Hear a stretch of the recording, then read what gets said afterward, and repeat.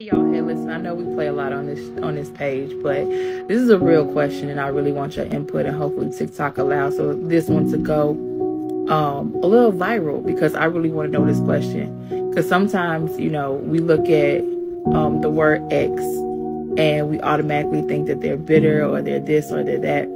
But what if your significant other's ex came to you and said, you know what? This is not what you want to do. This person suffers from mental illness. This person has an abusive past. Things and people that are around them are just not beneficial to you and to your growing family. Would you take that and actually look into it? Or would you just automatically get in defense mode and say, you just bitter, you just evil, you just jealous? Let me do a B-side to this, because I'm talking about something that is new or something that is fresh, because we all know that God is a healer and people can change and people can learn from their mistakes.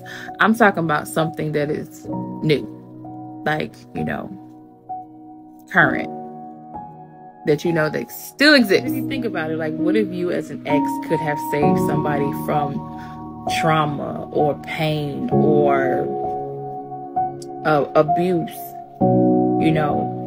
just by saying, hey, listen, I'm just letting you know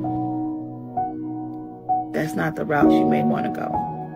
So let me know in the comments what you think. If a man came to you and said, you know what, listen, I know you just started talking to Shorty, but she all her chairs ain't at the table.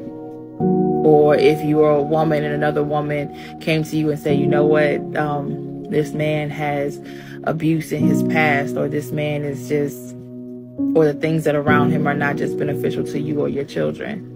How would you take it? How would you feel? Let me know.